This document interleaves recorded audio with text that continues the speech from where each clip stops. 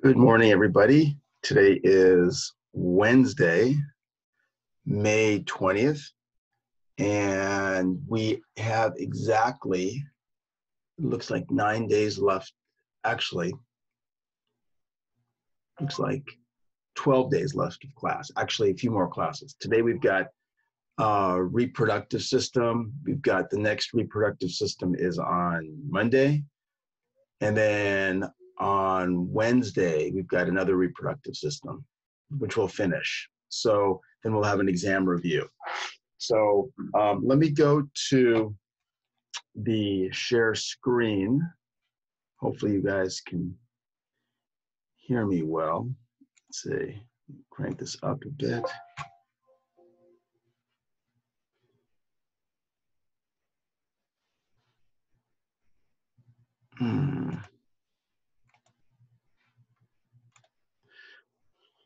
All right, so good morning again. The plans for this week and next and beyond are this. Today, we're going to be starting a new topic, the reproductive system. We'll be starting on the male reproductive system. Depending on how far we get, we will, if we don't finish all of it, we will finish it up on Monday. And then we'll start the female reproductive system. Depending again how far we get, if we haven't finished the female, we will finish that on Wednesday. We will also have an exam review for the lecture exam. And just a reminder, just because of the amount of material, it is going to be kind of a double exam. So instead of 25 or so questions, there's going to be closer to 40 or 50. So double the points. That's also the day that your extra credit is due. So if you're going to be doing that, analyzing the video, the cystic fibrosis or the COVID, that's when it would be due. If you have any questions, definitely let me know. And then the following Monday is our last day of class, which is June 1st. And we'll be having our lecture exam on that day as well as the lab exam. All right. So let me go back here.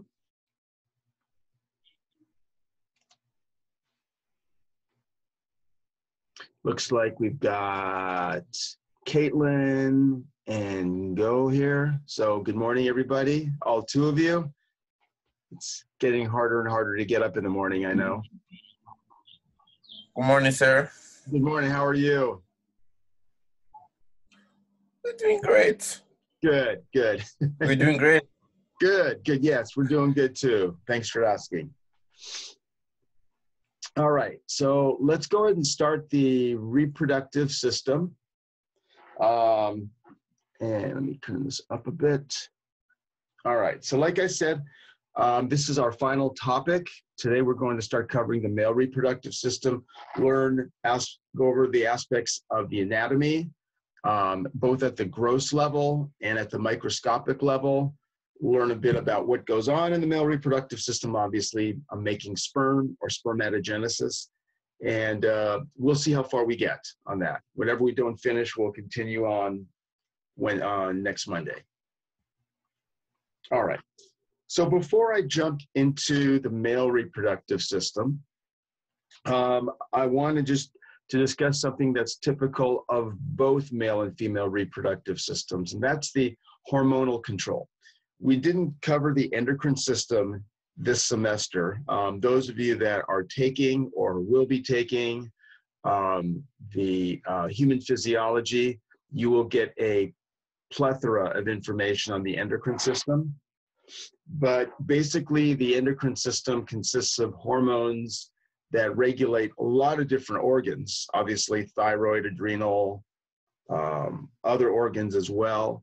But included in that is the reproductive system. So as far as the hormones that are involved in reproduction, there are several. Starting off with the hypothalamus, that produces a hormone called GnRH.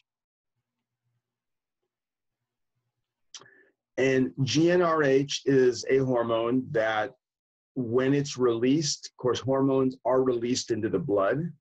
This is a chemical that's released into the blood and then targets or reaches another organ known as the anterior pituitary.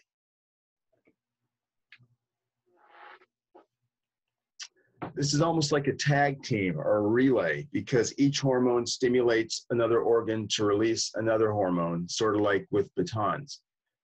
Once GnRH reaches the pituitary gland, which is, of course, on the base of the brain, this is, remember the sella turcica, the sphenoid bone. The pituitary releases two hormones, FSH and LH. Again, this is occurring in both males and females. In both males and females, they do similar things. Number one, they are involved in stimulating gamete production. Gametes, of course, are eggs and sperm. So and the names for those functions are known as spermatogenesis, which is something we'll discuss today, and what's called, looks like oogenesis, but it's pronounced oogenesis. This is egg development. So these hormones stimulate egg development and sperm development, obviously at the gonads, the testes, and the ovaries. In addition to having a role in sperm development and egg development, they also stimulate secretion of hormones from the gonads.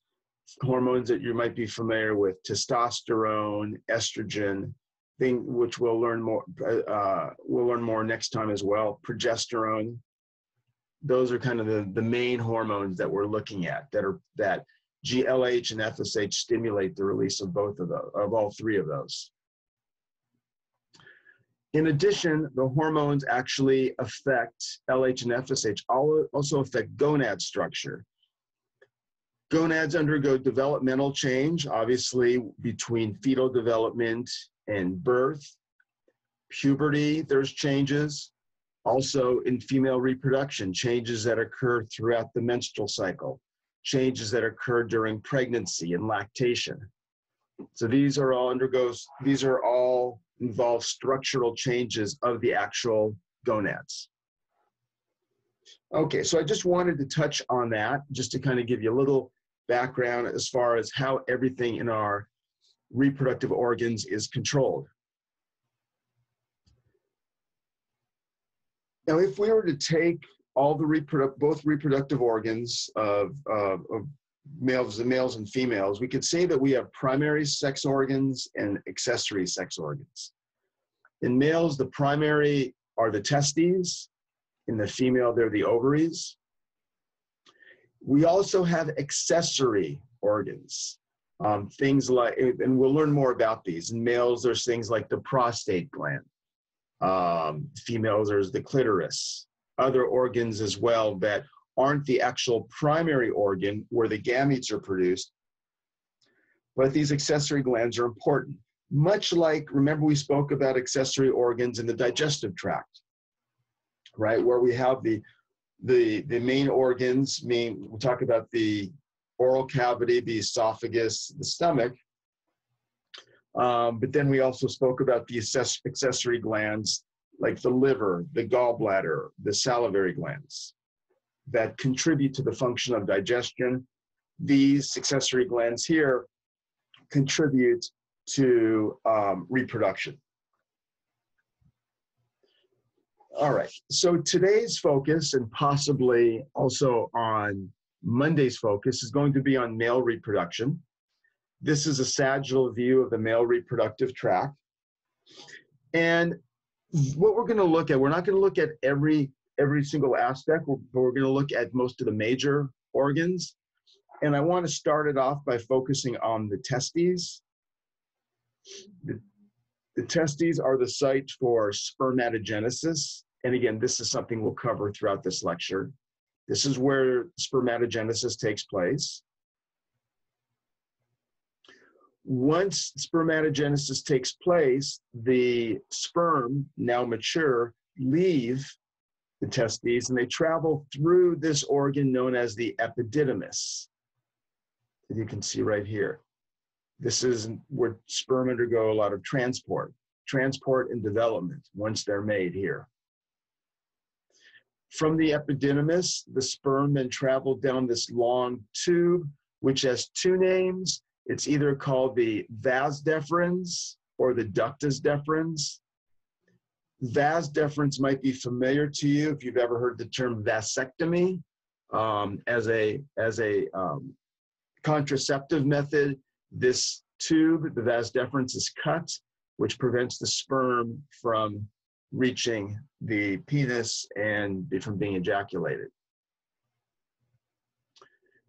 You can see right here, obviously, general knowledge that the testes are located outside the pelvic cavity, in contrast to the ovaries, and the female are located within the pelvic cavity. So sperm is transported from out of the pelvic cavity into the pelvic cavity through the vas deferens. And as it reaches the pelvic cavity, it encounters a series of these accessory glands. And there are 3 of these. We'll learn more about them as we go. We have what's known as the seminal vesicle. That's the one that's counted first. Then we have the prostate gland. This is followed by the bulbourethral gland. And these all add a variety of different components to the sperm, as far as components that will provide energy, motility, lubrication, things like that. Once the sperm pass through the prostate gland on the way to the bulbourethral, they pass through a structure called the ejaculatory duct. You can see this right here. Eventually reaching the urethra. This is all the urethra. The urethra is very long. It extends from the prostate all the way out through the penis, which is this structure. Each of these different organs has a characteristic structure and function, and we'll take a look at these as we go along. But I just wanted to kind of give you the steps or the organs that are involved, beginning with the testes, the epididymis, as you can see here, the vas deferens, the accessory glands, ejaculatory duct, urethra out through the penis. All right. Now, the testes, of course, are contained within a skin structure known as the scrotum, which surrounds the testes. So this is what we're looking at right here. Now, the function of the scrotum and the location is very important. The fact that the testes are located outside the pelvic cavity allows them to be thermoregulated to be 2 degrees cooler than the rest of the body. So what does that mean? That means that these testes are 2 to 3 degrees cooler. Why is that? The purpose is that sperm development is optimal at a lower temperature. If it's at a normal body temperature, sperm development is impaired. At a cooler temperature, it's greatly accelerated. So, and of course, there's other structures associated with this we'll take a look at with all these blood vessels and also this musculature called the cremaster muscle. All right, so this is just kind of an overview of the scrotum once again, but also the important structures that play a role in thermoregulation of this organ. We have an arterial supply, which is known as the testicular artery. When you were studying that in lab, you may have known it as the gonadal artery, right? That was just gonadal artery is the same thing as testicular in males and the ovarian in females. This is what supplies oxygen-rich blood to the testes. We have the pampiniform plexus, which is a very long name, which is a vein that drains the testes. These 2 vessels and the organization of them allows, as we'll see in a little bit, heat to be transferred from the arteries to the veins before they reach the testes, so that the testes are a little bit cooler. All right, so those are very important for thermoregulation. In addition to that, we also have the cremaster muscle, which is a muscle just like any other muscle. It contracts and relaxes and can adjust the position of the testes depending upon the environmental temperature. So those are the three main structures involved in thermoregulation. I also wanted to point out a structure known as the spermatic cord, which is just a general name for for several structures that are sort of surrounded by connective tissue. Within the spermatic cord, we have the vas deferens, which is of course carrying sperm into the pelvic cavity. We have the pampiniform plexus and the testicular artery. And we also have nerves, and the nerves that are innervating the testes are autonomic, so sympathetic and parasympathetic neurons. They're all contained within what's called the spermatic cord.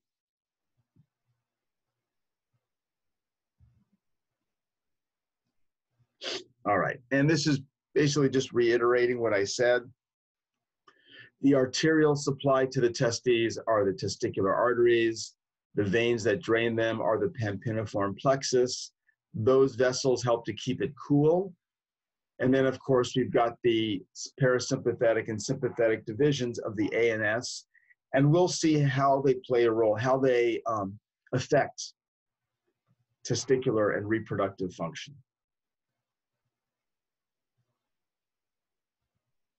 All right.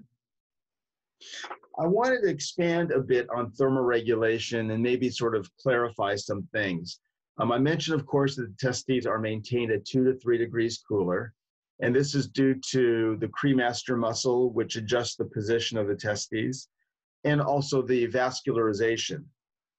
Well, just to kind of give you an idea of how this vascularization works, assume the testes are down here. Here's an artery. This testicular artery is supplying the testes with oxygen-rich blood. And here's the pampiniform plexus, which is draining it. Well, just by the close proximity of these vessels, and because the pampiniform plexus is kind of this web-like vessel that surrounds the artery, the heat from the artery is transferred to the vein. So this allows the blood reaching the testes to be a couple degrees cooler. You can see right here from 37 to about 35. And as a result, the blood leaving the testes, or in this area, is now warmer, which is going back into the interior of the body. Okay, so that's basically how it works. This is what we call a countercurrent heat exchanger, which is very prominent in a variety of different systems, mostly in animals.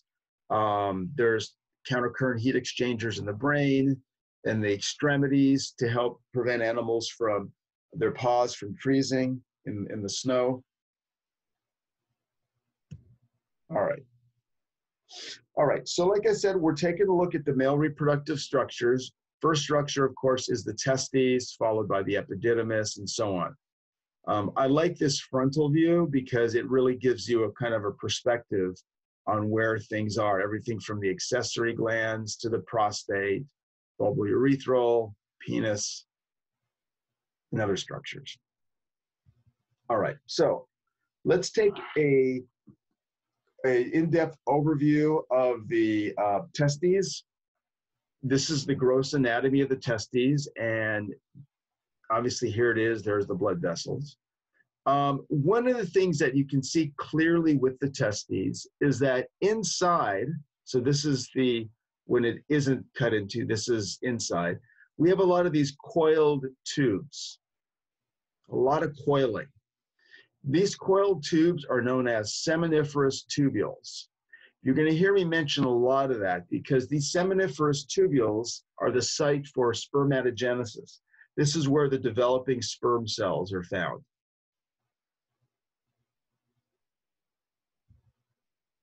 All right.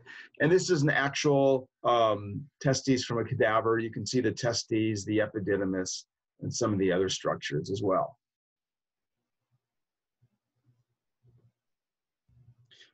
All right, so let's take a closer look at the microscopic view of the testes. So we know the testes. Inside the testes, I spoke about seminiferous tubules, which make up the bulk of the organ. They're made up of what we call spermatogenic cells. These are immature sperm cells that are eventually going to become mature. We also have another cell in there called the Sertoli cell. And the Sertoli cell has a very important function. Now, both cells are important. The spermatogenic cells develop into sperm. The Sertoli cells are kind of like a nurturing cell. These are the cells that protect, provide nutrients, just kind of protect the sperm cells while they're undergoing development.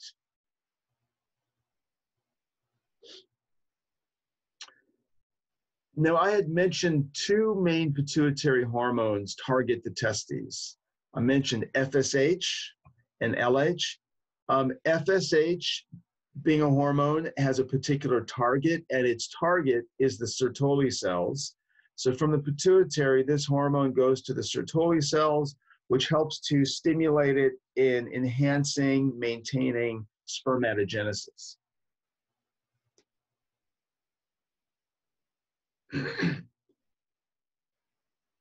In between the seminiferous tubules, so this is actually a tubule, this is a tubule, we have this area which would be what we call the interstitial region.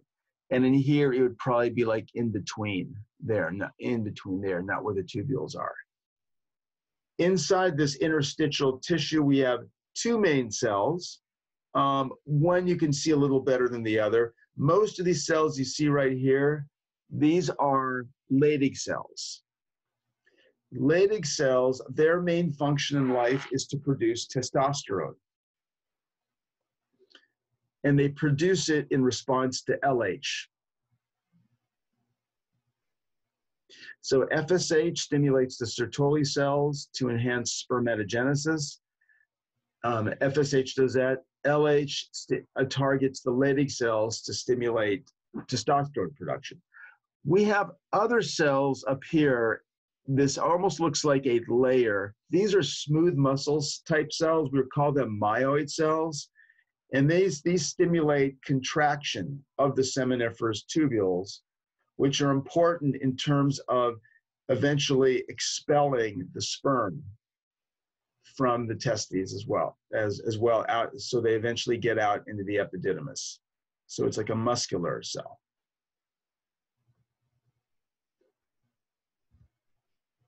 All right, so this is really the big picture. This is what you're looking at. If you were to look under the microscope, take a slice of the testes, you would see several of these ringed structures. This is all a seminiferous tubule.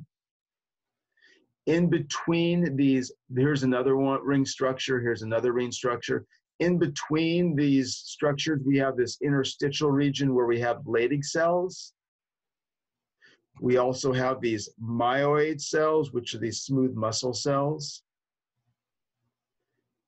Inside the seminiferous tubule, most of what you see are spermatogenic cells that are eventually developing into the mature sperm.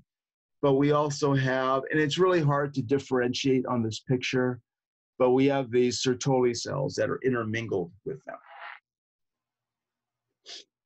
So a lot going on in the testes. All right.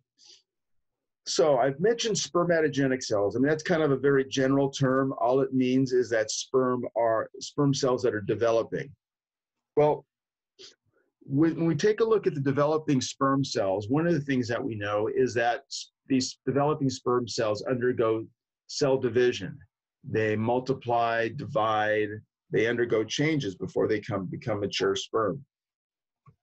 On average, there's about 400 million sperm that are formed per day in males. It begins at puberty, which is different from females in the sense that egg development, interestingly, starts occurring in female fetuses. So when a girl is still inside her mother, her ovaries are starting to develop. The ovulation, of course, doesn't occur until puberty, early or late teens, but the actual egg development begins early, whereas males, it begins at puberty. It takes about 75 days for an immature sperm cell to become a mature sperm cell.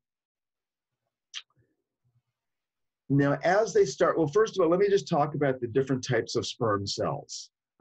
If you take a look at this picture, and I like it because it's color-coded, let's take a look on the outside of the seminiferous tubule. So this is the outside. Let me go back just to kind of, so what we're looking at is this area right around there. This is the lumen. This is the basal area, or the outside. So here's the basal area. This is the lumen. On the edge, we have these, what are called spermatogonia. These are really the stem cells of male reproduction. As spermatogenesis begins, the spermatogonium become what are called primary spermatocytes. And this is through cell division. We'll talk about that a little bit later. These primary spermatocytes then also undergo cell division to become secondary spermatocytes. Secondary spermatocytes undergo one more round of division to become spermatids.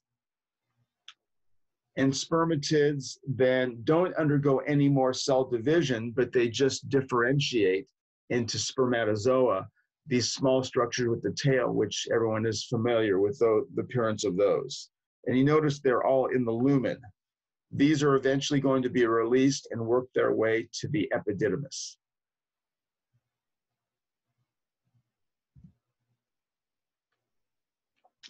All right, so those are the different spermatogenic cells, beginning with spermatogonia and beyond, and we'll take a look at the process of spermatogenesis shortly. An equally important cell is the Sertoli cell, and here's one that's kind of outlined. It looks kind of like squished, but they're scattered throughout the seminiferous tubule. This again is the basal layer. These are spermatogonium. This would be the lumen. What do we know about the Sertoli cells? Well, first of all, blood vessels are out here. These Sertoli cells help to transport nutrients to the developing sperm. They help to protect the sperm from the immune system, which I'll speak about shortly. Much like we have the blood-brain barrier, we also have what's called the blood-testes barrier, which is equally important. As the sperm differentiate or divide from spermatogonium into spermatozoa, you notice obviously they look different, right? You don't have the cytoplasm, it's just a compact nucleus, and we have a tail. So one of the things that's helpful in that transformation of the spermatogonium and spermatocytes into the spermatozoa is the fact that these Sertoli cells will phagocytize the cytoplasm of the sperm. The sperm become much more aerodynamic and have much more motility without that cytoplasm. All right, so let's talk, that's one aspect of the Sertoli cells. I do want to mention a bit more, and some of this will be repetitive, some of it will be an addition. Like I mentioned, Sertoli cells play an important role in the support, protection, and nutrition of the sperm, developing sperm. The Sertoli cells also supply or provide what's known as the blood-testes barrier. And if you think about the blood-testes barrier that's in the brain, right, it restricts what can leave the blood vessels and go into the brain. It inhibits large molecules, it inhibits potential toxins, things like that, to allow the brain to sort of carry out its function without a lot of fluctuating conditions around it. Same thing is true with the testes. However, there's an additional component, is one of the things is that the testes, I should say the developing sperm, are seen as a foreign cell to our immune system. Because they look so different, structurally, developmentally different, if our immune system were to see the sperm, it would destroy them. So having this blood testes barrier helps to protect the sperm from the immune system, but also, of course, with the other function of the Sertoli cells, it allows nutrients to go across to the sperm. It allows waste to be released from the sperm to go the other way, and it also protects from the immune system. So if someone gets injured in the groin area such that the barrier is broken, that person could become sterile because the immune system would attack the sperm. Besides that very important function, the Sertoli cells also produce a couple different substances. They produce, besides the nutrients, they produce a protein called ABP, or androgen binding protein. This is a protein that helps to bind to testosterone that is being released from the Leydig cells. So if you remember, the Leydig cells are out here. They produce testosterone, and they've got the testosterone gets across here to help stimulate the developing sperm. Well, in order for it to accumulate in here, we have this ABP protein that helps to basically hook onto it and pull it in to concentrate it. So ABP is important, and you can kind of see it right here. Here's testosterone from the Leydig cell coming in, and here's the ABP, which helps to concentrate it. Sertoli cells also produce two hormones, inhibin and activin, and they do two things. They inhibit FSH, hence the name inhibin, and stimulate FSH, or activin. We won't have time to get into all the significance of that, but it's a feedback regulation that controls FSH from the testes. And lastly, phagocytosis, right? Destroying or removing the cytoplasm. So Sertoli cells are really multifunctional. This is the blood testes barrier. This is the lumen up here. These are the developing sperm cells from spermatogonia to spermatozoa.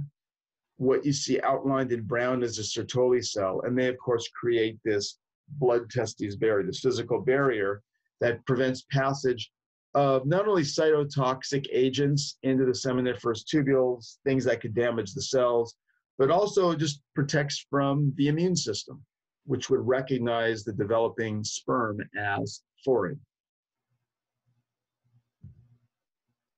All right, and of course we know the other cells, the myoid cells, which contract, and the interstitial cells, that's just another name. I should have changed that. Another name for that is the Leydig cell. That's just exactly the same thing. So that's just kind of a review. All right. So we know what the structure is of the seminiferous tubules. We know that they are made up mostly of spermatogenic cells that are going to become sperm. We know there's Sertoli cells and Leydig cells that are important there, as well as myoid cells. But let's take a look at actually the process of spermatogenesis, what it involves, and basically how the cells change. So first, let's take a look at what we know. We know the different cell types. We know we have spermatogonia. We know we have primary spermatocytes, secondary spermatocytes, spermatids, and spermatozoa. And there we have them there. We have, this is a spermatogonia, what they're calling a geminal cell or a germinal cell. It's basically the same thing as a stem cell or spermatogonia. This undergoes cell division to become a primary spermatocyte. We'll talk a little bit about that division. It's mitosis. Once the primary spermatocyte is formed, it undergoes 2 rounds of meiosis. The first round of meiosis forms what are known as the secondary spermatocytes. The second round of meiosis forms the spermatids. And then the last step, which does not involve any cell division whatsoever, it just undergoes morphological changes, is the formation of spermatozoa. So I'm going to show you a quick little video, and then we'll move on from that. Let me make sure, hopefully this will work. And you just never know. Let me just go back for a second here.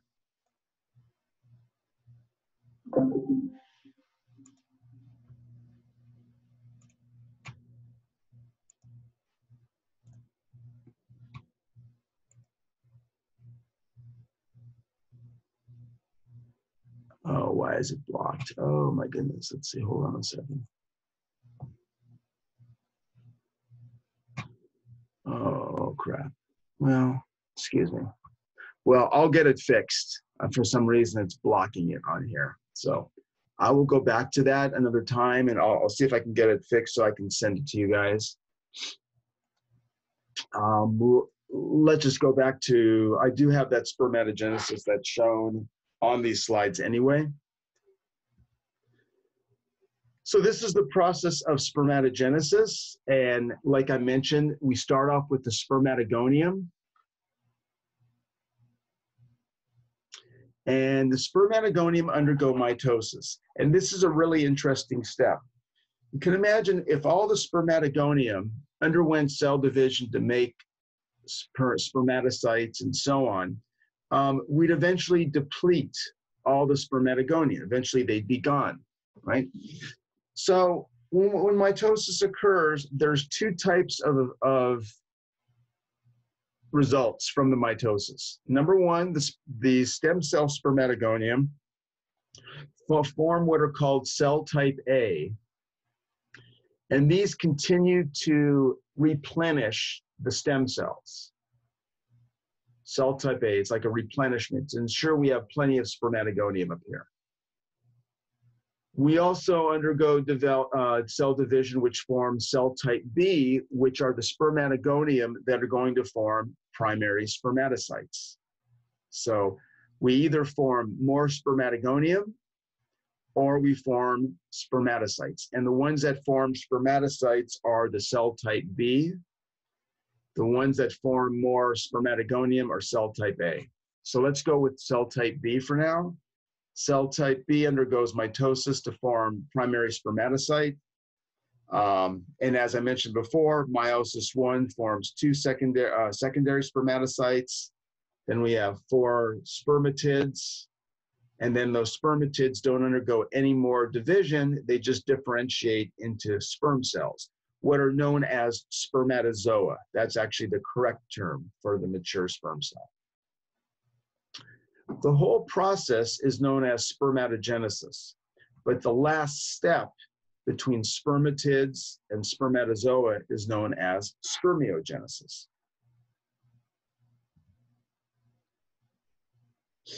So what happens in spermiogenesis? Well, if you take a look, a spermatid looks just like this. We'll go back for a second. Spermatid just looks like a normal cell. How do we go from here to from a normal looking cell to a completely different looking cell? Well, several steps have to occur. First of all, as I mentioned before, the Sertoli cells will phagocytize the cytoplasm. So we lose the cytoplasm. And all that's left is this nucleus, which is called the head, right? We have what's known as the midpiece. And what's interesting, I mentioned that the entire cytoplasm is phagocytosed. There's one area that's left, and that is the mitochondria, which form the midpiece. So what you're looking at right here, this is just the mitochondria. This is the nucleus, this light blue. This area is the mitochondria, which is really the motor that drives the movement of this right here, which is the tail. This is really the flagellum. So this is the tail or the flagellum. This is the midpiece, which is the mitochondria.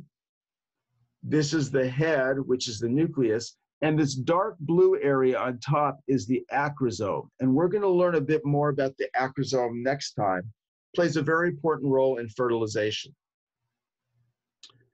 All right, and you can see there's 4 main phases of spermiogenesis, that last step. All right, and this is just another view of it. I just wanted to, so you guys can get a nice little visual. You can see going from this cell, and you can see all those mitochondria eventually will aggregate and cluster, right? Which eventually form this motor, which is right there. And then there's the head, the acrosome, and the tail. All right. So to summarize a little bit, spermatogenesis begins at puberty. It allows for, and we didn't talk about this, but it allows for reduction in chromosome number. Most normal cells, diploid cells in our body, have 46. Actually, they all do, except with the reproductive cells, they eventually have half that much, which is important because thereby half the number, which is 23, combined with, see, if an egg is fertilized, that's 23, that will make a complete 46 or diploid. Mitotic divisions allow for the formation of initially type A or type B spermatogonia. The type B spermatogonia start to become the spermatocytes and the spermatids. The type A just remain in that stem cell state to just make more of those stem cells. And once we reach spermatids, then the last step is spermiogenesis, where there's a morphological change of spermatids into the mature sperm.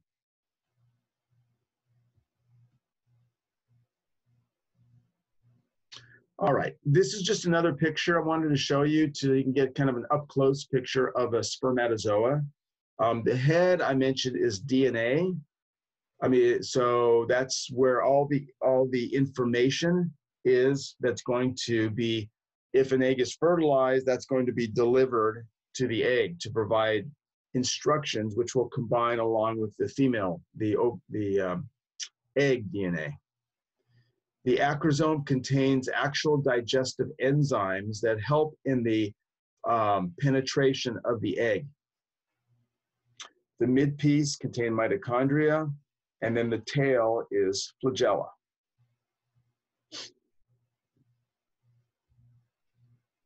All right, see how we doing here. Oh, doing good. All right, so the spermatozoa are formed in the testes, right? In the seminiferous tubules, but eventually they have to leave, right? And they eventually, as I mentioned, make their way to the epididymis. And this is the epididymis, and this is the ductus deferens. And eventually that will carry it all the way into the pelvic cavity. But en route from the seminiferous tubules into the epididymis, we've got a couple other tubules for the sperm to pass through. Excuse me. From the seminiferous tubules, sperm first enter what's called the rete testes. This is kind of a network of tubes, which eventually drains into the efferent ductules. And from the efferent ductules, the sperm then enter into the epididymis. And then from the epididymis, as you can see, the sperm will continue on into the ductus deferens, which you can't see, but there's that spermatocord, right? There's the vessels. This is going to become the ductus deferens. All right. So what's so special? Why do we have these specialized structures? You know, the epididymis, why do we have, is there some significance of it? Because we know the sperm are made in the seminiferous tubules, in the testes, right? And they pass through the rete and the efferent ducts. Is there anything going on in here? Well, in fact, there is. Even though the sperm are made in the seminiferous tubules, they're not ready to fertilize an egg. They might look like they're ready, they might swim, but they're not mature yet. They need to undergo much more biochemical maturity. Their motility needs to improve to fertilize an egg. And this is where a lot of this occurs, in the epididymis. And this is where the sperm are actually stored prior to ejaculation.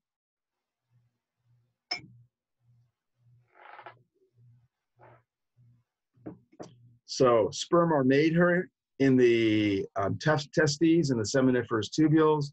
Sperm undergo more like development. They're already made, but they just undergo a little bit more maturity in the epididymis, and they're stored here. And there's our vas deferens. All right. So here's the epididymis, and you can see it's also coiled, very coiled structure, much like the testes. Because we talk a lot about histology in this class, the cells in here are pseudostratified columnar epithelium. They're not ciliated. They have what are called stereocilia, which is just a lot of microvilli.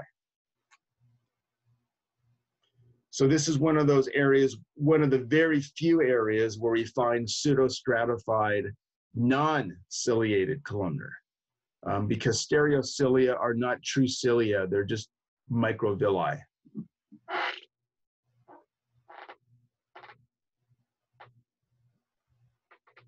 All right, what about the vas deferens?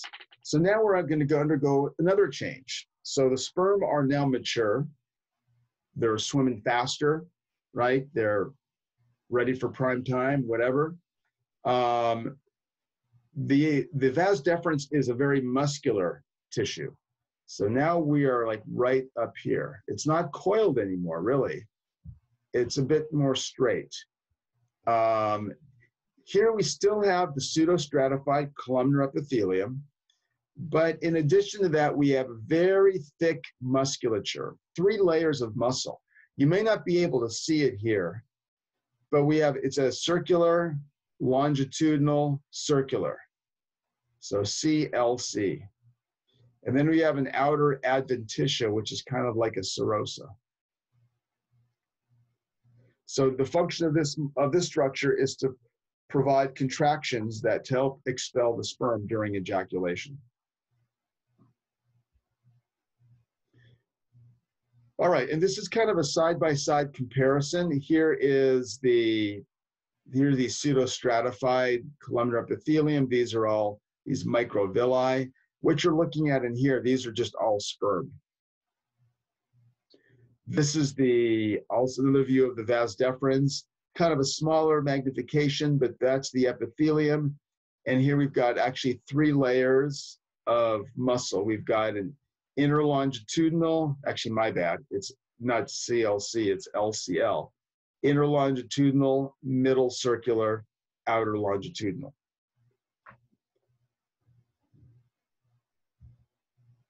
All right. So while we're talking about the vas deferens, I just wanted to briefly mention a procedure that affects the vas deferens, and that's the vasectomy. This is kind of a very quick and dirty way showing what happens. This is a before view.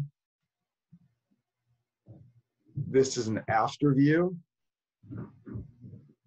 Hold on one second.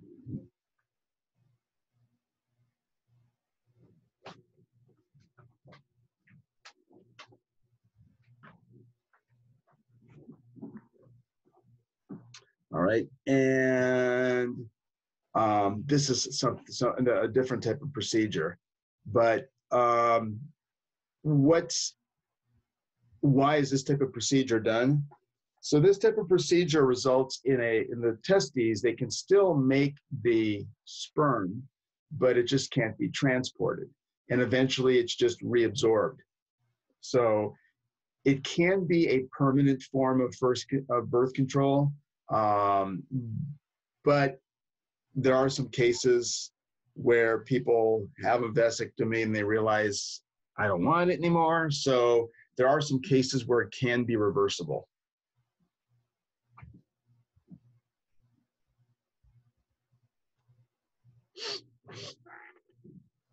All right. Now let's talk a bit about the accessory glands, right? So we've spoken already, we've spoken about the testes, which would be out here. We've spoken about the epididymis, vas deferens, there's the vas deferens. Now we're going to encounter these structures, the accessory glands, and there's 3 main. So what we have in these tubes up here are sperm. By the time we're done with the accessory glands, it'll now be known as semen. And the components of the semen are produced by the seminal vesicles, the prostate, and the bulbourethral. So let's talk about those three organs. First of all, the seminal vesicles. So this is the urinary bladder. As you can see, very muscular organ. We've already learned quite a bit about that. These are the seminal vesicles. Most of the volume of semen that's produced is produced by those glands. Even though it's not the largest gland, the prostate is the largest, the greatest volume is produced by the seminal vesicles. So what do the seminal vesicles produce? They produce fructose, which is an energy substrate for the sperm, which helps with their motility. Prostaglandins and other substances are also produced to help with motility. So nourishment, motility,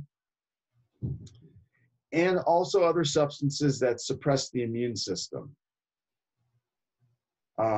which will protect any sort of immune response against the semen.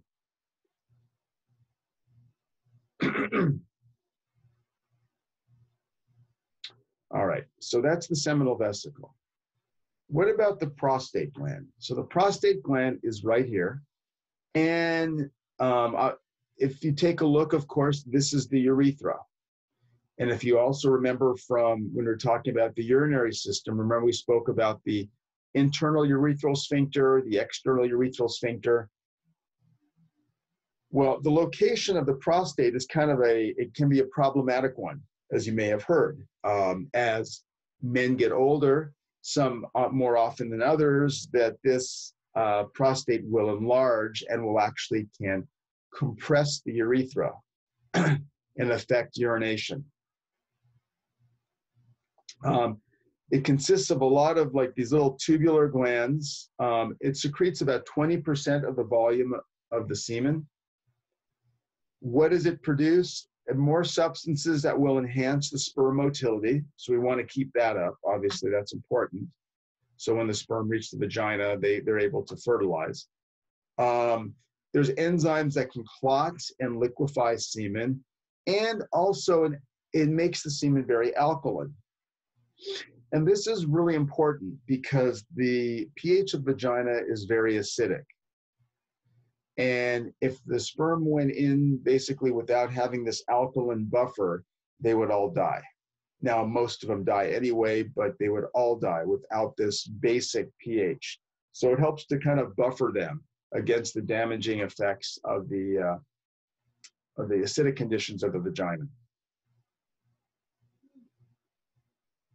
All right, let's talk about prostate disease. So, a couple different types of prostate conditions. Some of you may have heard of them. One is called BPH, or benign prostatic hyperplasia. It can actually sometimes also called benign prostatic hypertrophy, which is non-malignant. This is where the prostate grows. And like I mentioned, this can occur in males as they get older. It's non-malignant, but it can be very problematic. It affects urinary storage and voiding problems, or micturition. As you can see, here's the urethra under with a more normal prostate. Here's the urethra with an enlarged prostate. You can imagine there could be problems. The incidence of BPH is much greater as men get older. The men that do have this, there's a variety of different treatments. One can be with medication, sometimes surgically is the other route.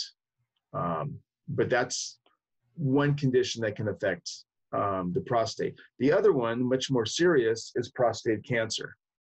And the incidence of prostate cancer in males is very similar to the incidence incidence of breast cancer in females. It's like depending on what literature you read 1 in every 8, 1 in every 9 people. It's the most common cause of death from cancer in men over 75. So this is different from BPH. BPH is non-malignant. prostate cancer, of course, just by the name, cancer is malignant in the sense that it will spread.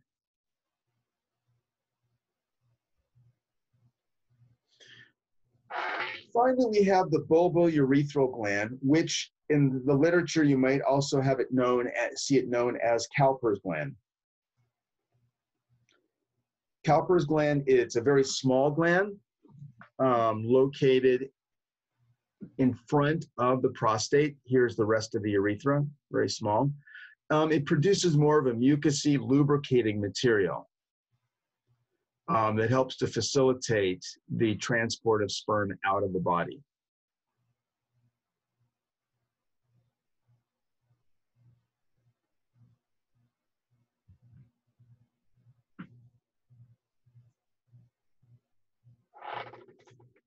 All right.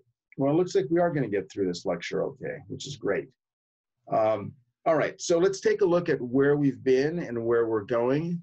So we spoke about the testes, all the seminiferous tubules, all the cells that are found there, the Leydig cells, Sertoli cells, spermatogenesis occurs. Here's the epididymis, where you have maturity, motility occurs, and then the sperm are stored here. Once the ejaculation occurs, sperm are transported through what's called this ductus or vas deferens, which brings them into the pelvic cavity, where they encounter the seminal vesicles behind the bladder, which then adds most of the fluid. The sperm, one thing I didn't mention, the sperm then travel from this area right here where the seminal vesicles are. This region between the seminal vesicles and the prostate is known as the ejaculatory duct. There's the prostate. There's the bulbourethral glands. Okay, so now let's take a look at the penis. So there's a couple main structures to mention. There's the shaft, there's the glands, which is this area.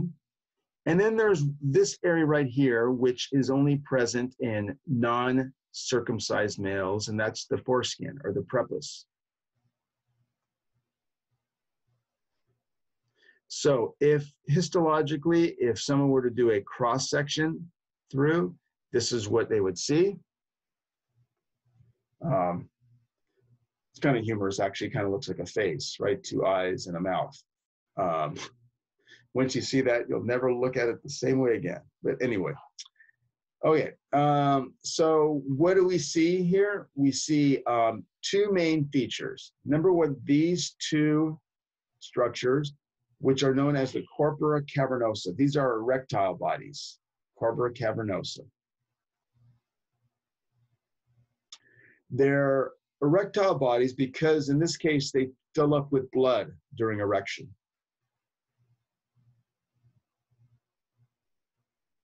There's the arteries. This is normally just a lot of space, but it fills up with blood during erection. This is another bit of tissue. This is the corpus spongiosum, which surrounds, this is the urethra. Sometimes called the spongy urethra, but it's also known as the penile urethra. This does not fill up with blood. Only this one does. These two.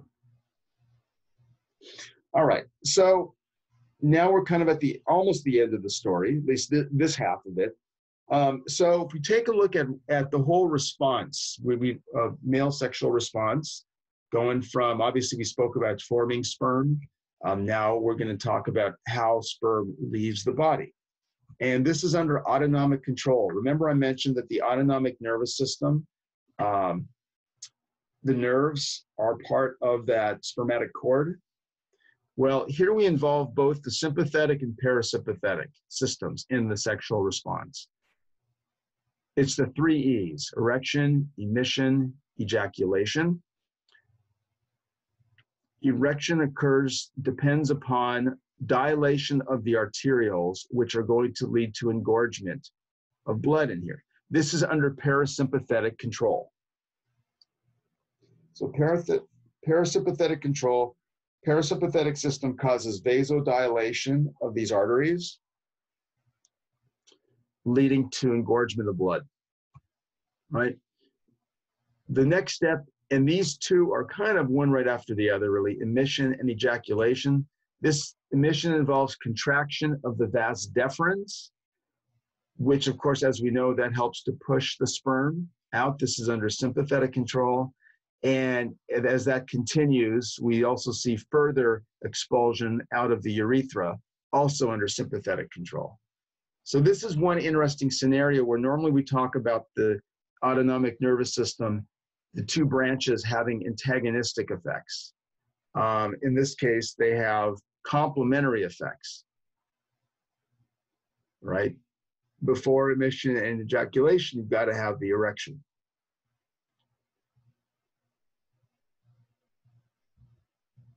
All right.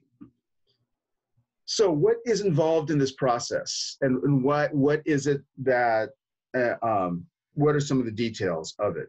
So I just wanted to talk a little bit about what goes into causing the erection. I already mentioned that it's autonomic stimulation, which leads to vasodilation of the arteries, which leads to increased blood flow into the cavernosum, right? So hold on one second.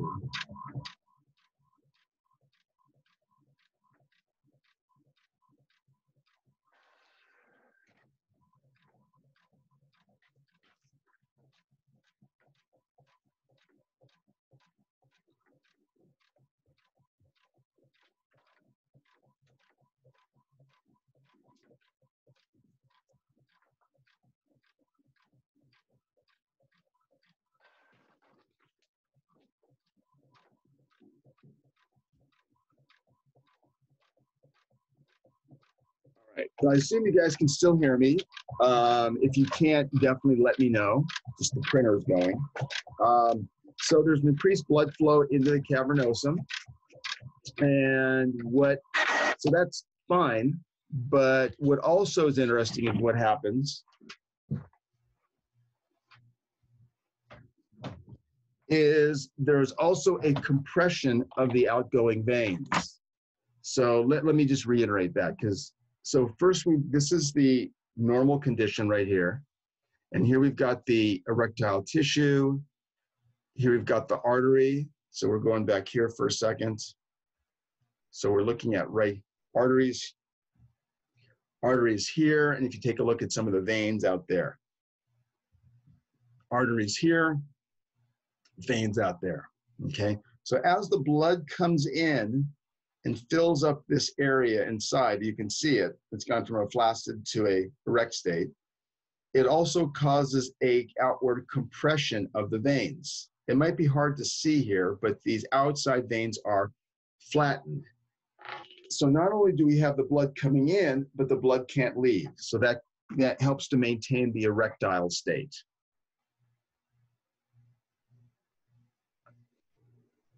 All right.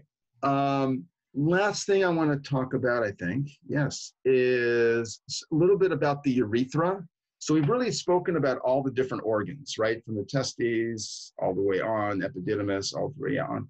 Well, of course, this tube that's leaving is the urethra. And I just wanted to mention there's really three main parts to the urethra.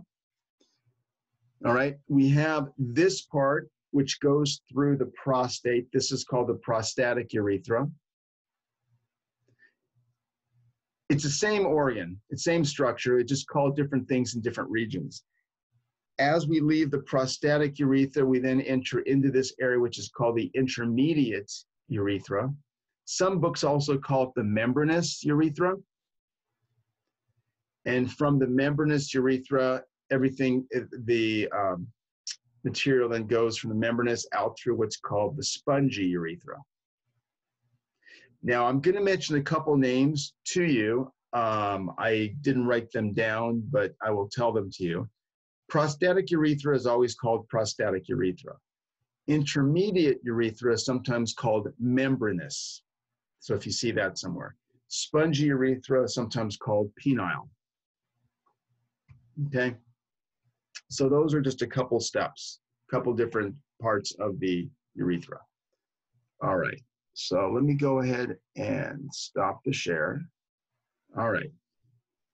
All right. So we're going to stop right there. Those of you guys that came in a little bit late, just to go back for a second, this is what, so today we did get through reproductive. That means next Monday we won't be doing this. We'll just be doing reproductive 2. And then Wednesday, if we didn't finish reproductive 2, female, we'll do it on Wednesday. And then you can see everything throughout. So at this point, does anybody have any questions? Will you update the third lecture? Yes. You mean the next reproductive one? Yes. Yes. Yeah. Yeah. It's actually 2 lectures, but one's a little bit larger. Yes. So I will be updating that probably sometime later today or tomorrow. Okay. Because I copied that before the lecture. Oh, I typically do that a few days before the lecture. So or at least the day before. So in other words, don't, I mean, you can certainly look at it and get information, but the final version of it probably won't be up for another like couple days. Okay. And the study guide will be up too probably this weekend or? Study guide, well, let's see. Our exam is on Wednesday. Yes, sometime over the weekend. I'm not sure, but yes. Okay. All right, anybody else? That's it, I think. All right, well, everyone have a good day. Thank and you. We'll see you. Yeah, if you have any questions, feel free to contact me. Otherwise, I'll see you on Monday.